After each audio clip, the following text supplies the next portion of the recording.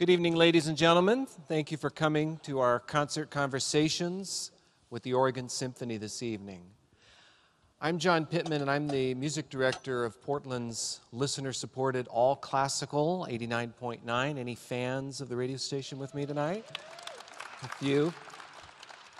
Any members? I want to know if they're supporters. You may be aware, if you've tuned in, you've heard a little bit more talk than usual. It's our spring membership drive, so we're hoping that if you haven't signed up or renewed your membership, you'll do so soon. That's what keeps the classics on the air, including the kind of music that you'll be hearing tonight with the Oregon Symphony Orchestra, which is not here yet. But I do have the conductor, our guest conductor, Hannu Lintu, returning to the stage. You've conducted with the Oregon Symphony before. Yes, I think I've been here before. Yes, actually, this is first orchestra I ever conducted in this country. I was very small boy then, and I have fond memories. You know, since that I've been here maybe half a dozen times. Maybe I think this is probably sixth time, but now I haven't been here for 4 years. Yeah, I think this is the first concert I've had the chance to actually attend and do a talk with you, of course. Wow. Yeah. Well, when I'm doing things on the radio station, I like to do what I call connecting the dots. Last week, we did an Oregon Symphony preview of next season, and that was a good chance for me to connect the dots in terms of choosing recordings featuring soloists who will be on next season and music that will be on next season. And along the way, one of the pieces that I chose was Alban Gerhardt, who is our first ever artist in residence doing the Schumann Concerto. And I happily discovered that you were the conductor on that Hyperion recording with Alban. So it was a great pleasure to be able to share that with our listeners on the air last week. Yeah, that recording, well, that was actually many years ago. And, yes, that was actually my first collaboration with Alban. We had never actually done any concerts before that. And we had a wonderful orchestra, the Berlin Radio Symphony Orchestra. And the venue where we recorded this was a very distinguished church in Berlin, in which Herbert von Karajan used to do his best recordings. And yeah, we had a wonderful time, and we also had, we were really fighting to learn all those pieces, because there is also a Schumann concerto, but also 3 concertos by Schumann contemporaries, which no one knows about, Gernsheim and the composers like that.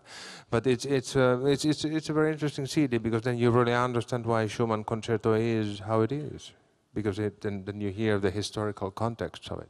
Yes, yes, and it's beautifully recorded, I want to say. So Alban's going to be back next year to do the Shostakovich Second Cello Concerto, and I'm actually trying to recall, are you coming back with us next year? It seems that you are. No, you're not. Okay. So enjoy it while it lasts tonight. But Benjamin Schmid has been here before, playing William Bolcom's violin concerto, this time with the Saint-Saens Concerto.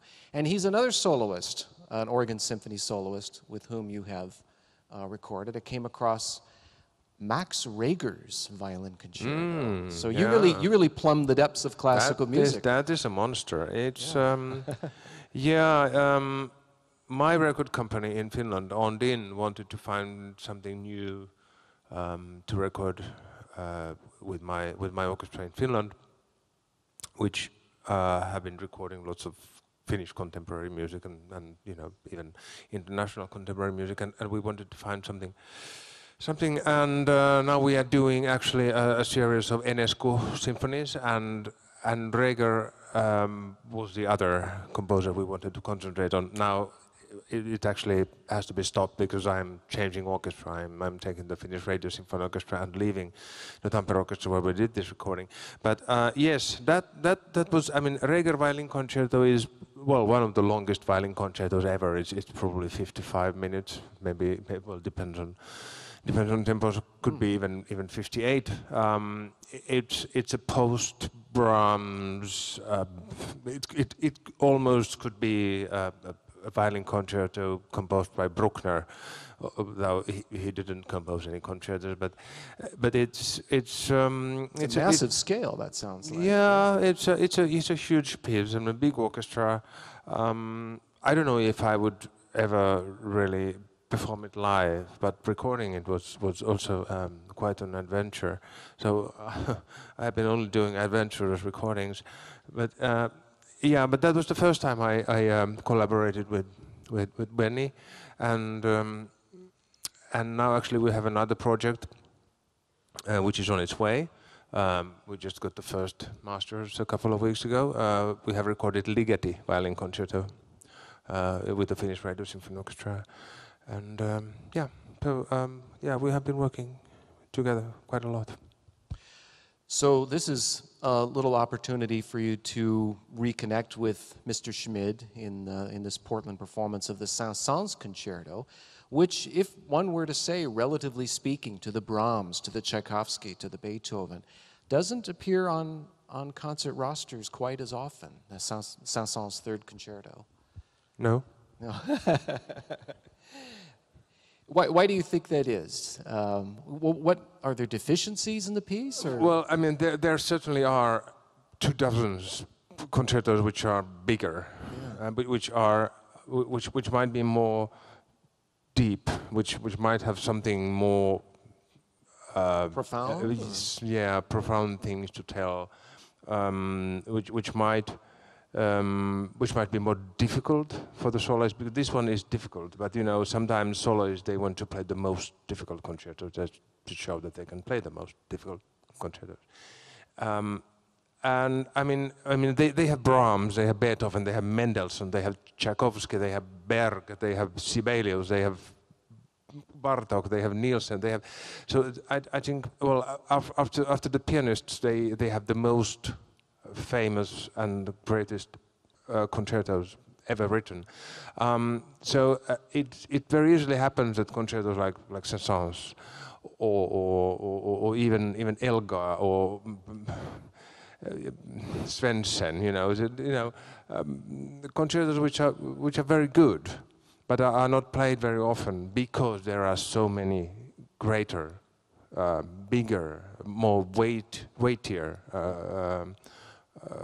concertos. This one is a charming piece, really virtuoso violin concerto, but it doesn't provide a very interesting orchestral background. I mean, is it not as boring as an ordinary Paganini concerto, where the violin just plays scales up and down, and the orchestra once in a while says eh, and then just and so this is not one of those. It provides a very beautiful haunting background, but it's still accompaniment, and also it's mainly trying to provide perfect background for a great violin soloist. It's not like Brahms concerto or Alban Berg concerto where you really have to you really have to carry the piece together with the soloist. And when we're talking about a great violinist for whom this work was written for Saint-Saens, that would be Pablo de Sarasate, who was a very influential composer, He was the Paganini of the latter part of the 19th century. He was extremely gifted, and he wrote some good pieces too, I think. I mean, they're a little bit more lighter, they're lighter pieces, but they're well constructed. And it's said that there's a lot of what Sarasate could do that had an influence on Saint-Saens in the writing of this concerto. Is that a question? No, well, it's kind of a statement question. Yes, of course. I mean, yeah. Sarasate was one of those soloists, like probably Paganini and later Rostropovich and Menuhin, Joseph Joachim, who they collaborated really closely with the composers they liked, and they wanted to play. And but of course, I mean, you can always, I mean, when you listen to the Brahms concerto, you immediately realize what kind of a musician Joseph Joachim was. And when you listen to concertos composed for Pablo de Sarasate, you realize immediately what kind of musician Pablo de Sarasate was. I mean, you'll hear tonight. Basically, you hear the character of Pablo de Sarasate. Well, listening to recordings, which is often what I do for these talks, is to kind of reacquaint myself in depth with these pieces, is learning that the piece is not a shallow virtuoso showpiece like some might be. It's not as deep as the Brahms, as you say, but it does have a lot of technical showy passages, but it also has some quite lyrical moments. And when there's parts where writers might say that it had a Spanish influence, it's not characteristic. I mean, we don't have castanets in the background or anything like that. I mean, that is typically time when all composers had Spanish influence. Yeah. All the French composers had Spanish influence. They probably still have Spanish influence. Yeah. I mean, listen to Bizet, listen to Ravel, everyone. I mean, they have Spanish influence. I mean, I mean, like Ravel, who was almost half Spanish. It provided, I mean, of course, that was a time when Europe was interested, and I mean Europe, Germany and France.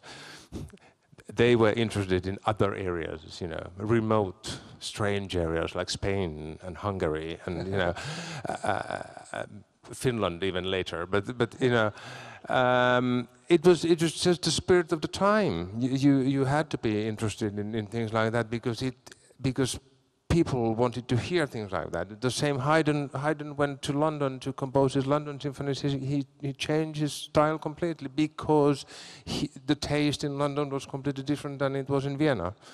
And French composers, they composed for French taste, which demanded a little bit, exotic flavor here and there. And Spain provided that exotic flavor. And Saint-Saens, he loved to travel too. He liked to go to other countries, went to North Africa later in his life. So I guess he particularly seemed attracted to exotic locales or the notion of exotic That I don't know about. Yeah.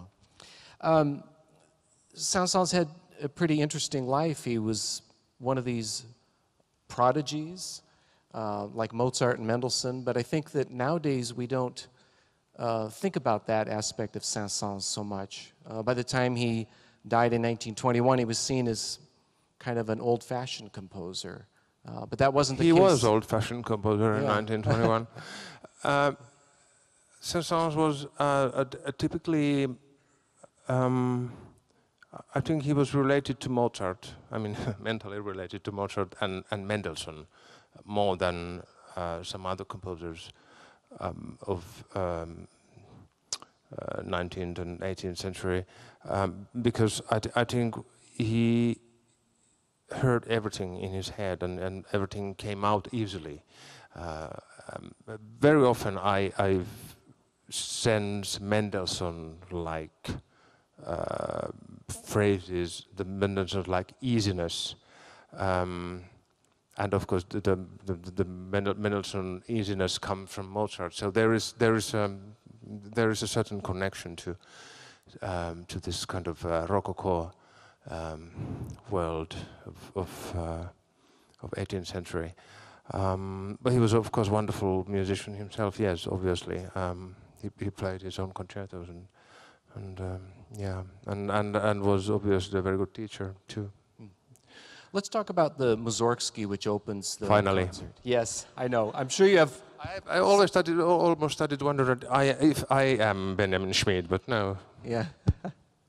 The Mussorgsky Night on Bald Mountain is not the Night on Bald Mountain that you have been accustomed to hearing. It's considerably different.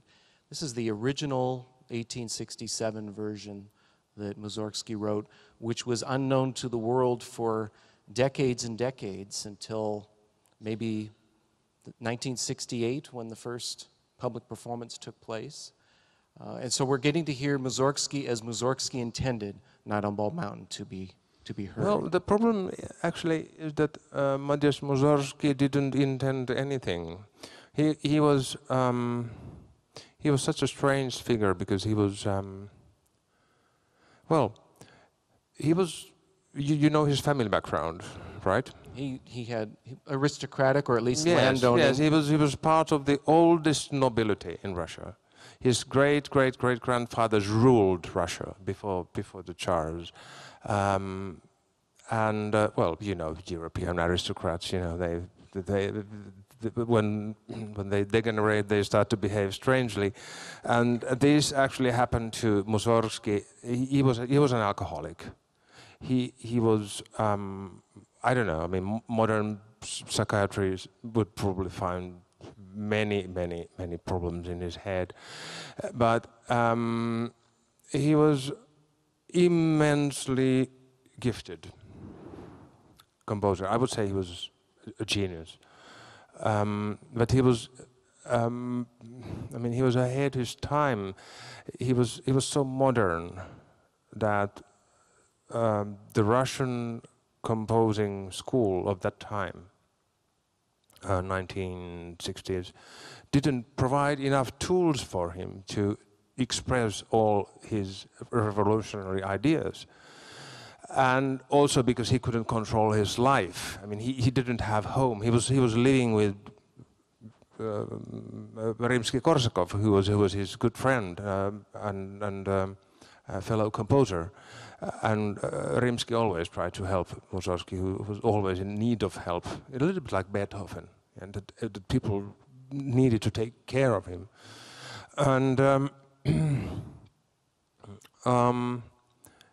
what he did was that he composed this piece 1967, I suppose, and all his friends were against it. I mean, they all came to him. Rimsky-Korsakov, Mili Balakirev, all his trusted friends, they took the score and they said, look, Matthias, this is impossible. This can't be played. This is against all the possible rules of composing. Balance-wise, this is impossible. The form doesn't work. Nothing works. And this went on actually during all Mussorgsky's life. His music was not accepted because it was so modern. No one understood a single measure because that was not the way how to compose in mid-19th century Russia. And first he composed, well, a tone poem, St. John's Night on a Bald Mountain. Then he tried to use the same music for a ballet, right? Which one was it? Sorochinsky. Mlada. Right. Which was a very strange project in which Rimsky and some other composers were supposed to compose the same ballet. Of course, that doesn't work. And for the third time, he tried to use it in an opera. Same music. And still, it was not performed. So it was never performed during his lifetime. And that was partly because no one just took him seriously. I mean, he was so young when he composed this. He was 28 years old. He was 29 years old when he composed Boris Godunov, which is one of the greatest operas ever written. He was 29. And the problem is that when he died, he was about 44 or so. What? When he yes, I thought you meant year. No, yes, when he died. yes, 44. And he left behind all these manuscripts full of unorganized music. It was too modern for people to understand. Fragments here and there, but interesting ideas. And then his friends thought that, you know, they could possibly help him. Rimsky composed Night on Bald Mountain. Again, he composed it. It's not an arrangement. It's not an orchestration. It's a composition based on the original Mussorgsky piece, which no one had heard before. Rimsky did it in 1867. 67. Thank you. No. The original is 67. The original 67. Rimsky 80. Rimsky by that time 88. 80. Oh yeah, or something. Anyway, what was the question, by the way? Anyway, I mean, it's funny. You can imagine, all these people, they try to help Mussorgsky. Rimsky by composing a piece based on Mussorgsky's piece, and also orchestrating the complete Boris Godunov, orchestrating the complete Hovanshina. Ravel orchestrated the complete pictures at an exhibition. And actually, now, it took 150 years before people started to realize that, wow, this guy was really modern.